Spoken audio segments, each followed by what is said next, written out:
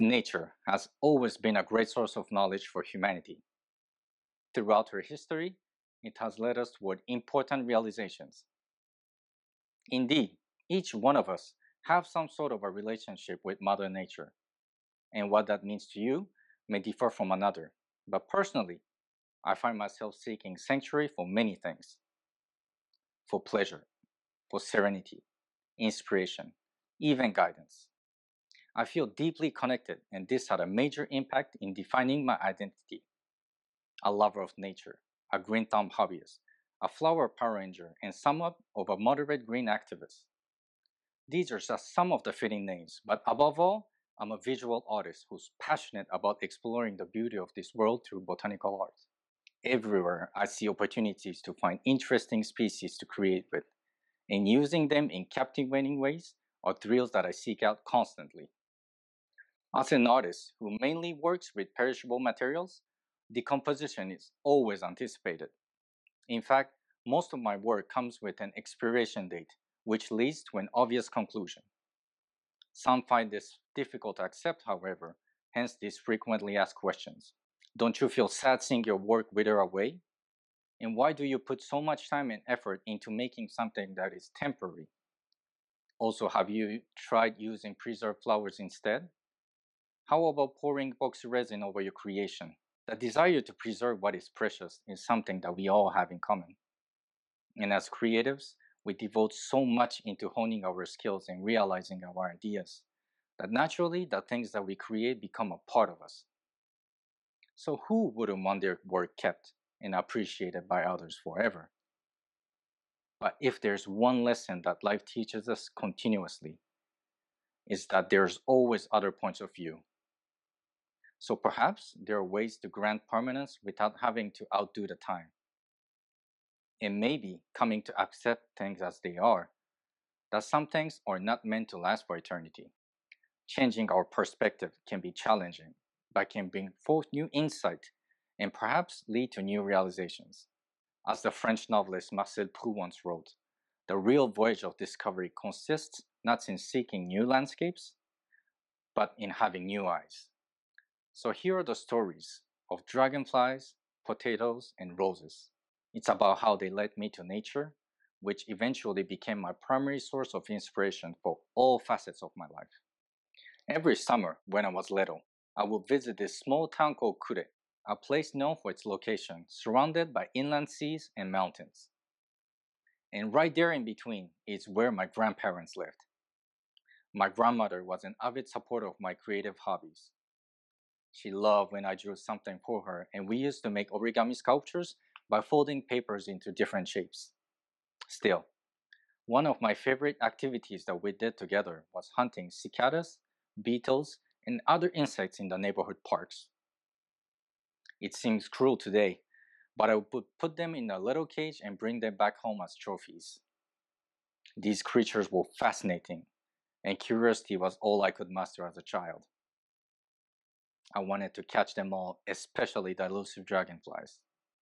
Now, my grandfather sadly passed away due to cancer when I was about 4. I was too young to fully grasp what had happened, but I have flashes of my grandmother crying out during the cremation ceremony. It might have been my very first interaction with death. From that moment onward, my grandfather lived through stories told by my grandmother. One I remember the most is when she would open the sliding doors to get some air moving in the house.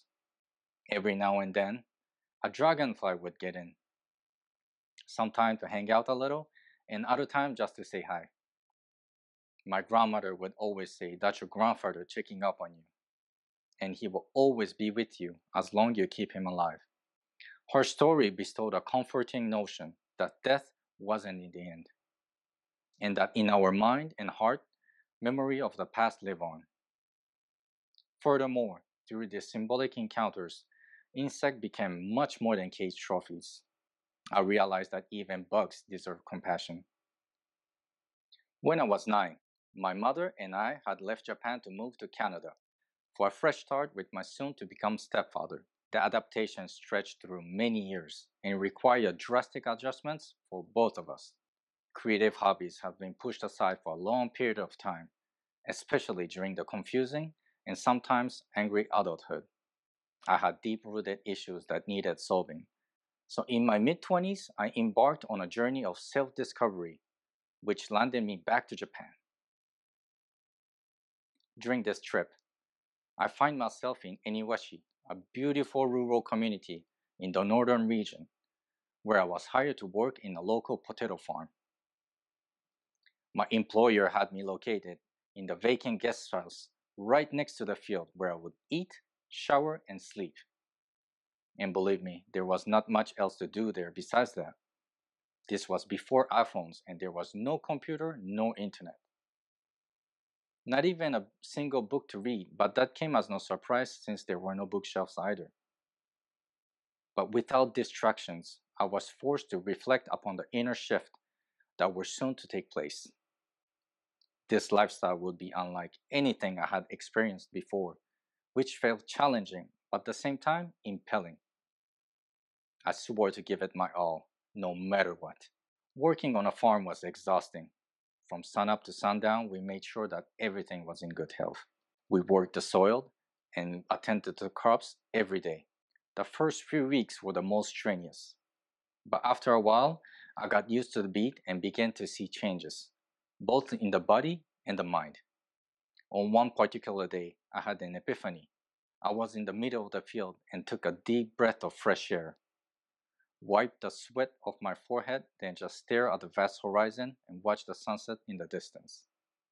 There, I felt a strong connection with the environment, like I was in tune with the surrounding elements.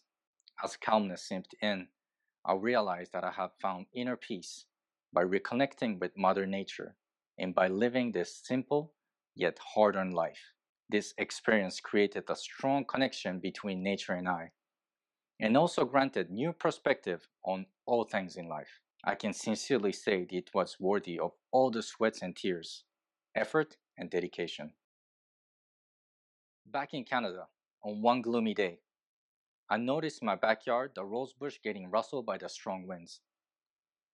Their delicate petals were being blown off to the ground, which seemed like such a waste, so I headed outside and gathered about a small basketful, including some leaves and stems. Initial idea was to create some sort of a flower arrangement. The first image that came to mind, a red beetle, which seemingly shared many similar aspects with roses. The roundness of the petals were like beetle shells, and the bright colors was a perfect match. Stems would be for recreating their legs and antennas, and finally the leaves would be the upper torso. Obviously, I was influenced by my affinity toward insects. The memory of my grandfather resurfaced. It took me right back to the time we spent hunting beetles together. Feeling nostalgic, I also wanted to include some Japanese aesthetics within this creation.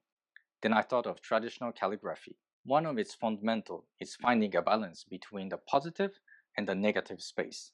So I found a nice sheet of white watercolor paper and placed parts of roses intentionally, one after the other like brushstrokes.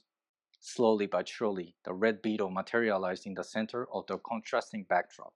It was a simple exercise of using decaying materials to give them a second life. But the whole process was compelling and had definitely struck a chord. After all, this was the result of many meaningful experiences of my past. Within few hours, the sculptures had perished completely, but that never bothered me. Few shots taken with my camera were more than enough to satisfy. I was just grateful to have noticed on that cloudy day the signs given by nature. It solidified my belief that this world is full of treasures for those who seek. Now, when I'm asked questions about my work, whether I feel sadness seeing my creations wither away, I will respond, not really. The experiences are forever preserved in my memories, which can be revisited at any time. And the reason why I dedicate so much time into making something that is temporary is because it's never a waste to give it your best shot. You never know what your effort could turn into. Will I ever use preserved flowers instead of fresh ones? And what about epoxy resin? My goal today isn't to dismiss other possibilities. Just like changing perspective, having an open mind is necessary. If there's one message that I would like to convey to you, it would be this: be attentive to what Mother Nature is manifesting, and you will see that all things will eventually come to an end.